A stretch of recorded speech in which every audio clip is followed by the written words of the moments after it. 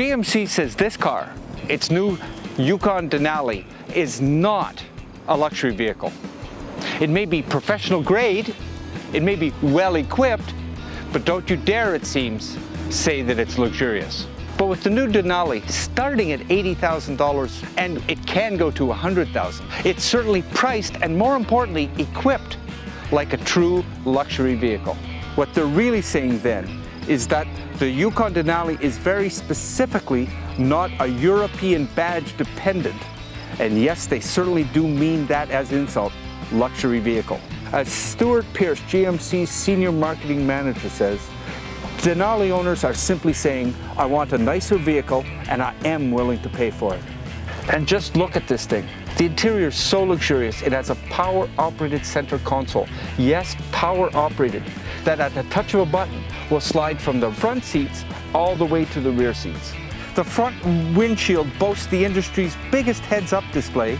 There are no fewer than 9 different camera angles to help you park the big beast, and the darn thing will kneel down so passengers don't have to work their quads too hard to get in or out.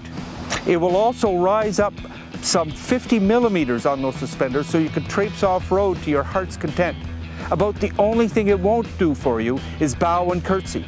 What I'm trying to say is that this is about as far from the traditional truck-like SUVs of yore as you can get. Actually, that's not quite true. It still feels like a truck. Oh, that fancy dance suspension really does smooth out the ride like never before. And the smoothness of that big 6.2 liter V8 will not be mistaken for a 20-year-old Sierra. But behind the wheel, there is still very much the sensation that you're driving a truck. Maybe it feels a bit more ponderous. Fans would say deliberate than an Audi sports SUV. Or does it respond with the direct steering of a BMW ultimate driving machine? But it has a presence, a weight, if you will, that is unmistakably American. And one can only assume, given its popularity, that that is exactly what the customer wants. All dressed up in enough leather, chrome, and high-tech G-joust to choke a Mercedes, of course. For more information on SUVs and other road tests, just follow Driving.ca on Instagram and Twitter. I'm David Booth for Driving.ca.